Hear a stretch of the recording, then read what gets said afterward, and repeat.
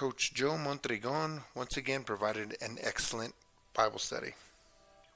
I am eager to share with everyone the insight message he conveyed to our group chat that we have for men's ministry.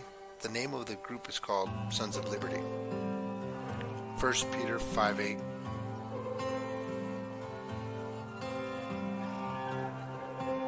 Be alert and sober-minded. Your enemy, the devil, prowls around like a roaring lion, looking for someone to devour. The Apostle Paul urges Christians in Romans chapter 6 to actively combat sin and evil. As we advance in our walk with Christ, it is important to remain vigilant and be prepared for various temptations and attacks, which can be like a roaring lion, as mentioned in 1 Peter 5:8. Jesus served as our ultimate role model in resisting spiritual attacks. In Ephesians 6:13-18, we are encouraged to put on the full armor of God to stand against such challenges. Jesus himself countered every temptation by quoting from the Word, demonstrating the immense power of the living Word of God against adversity and temptation.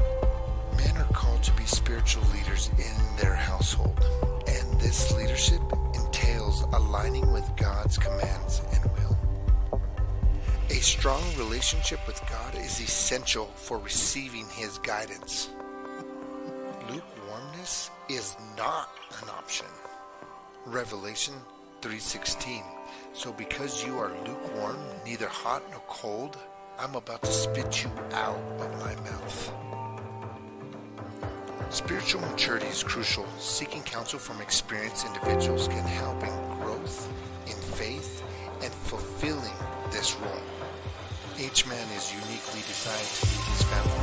It's important to eliminate any hindrances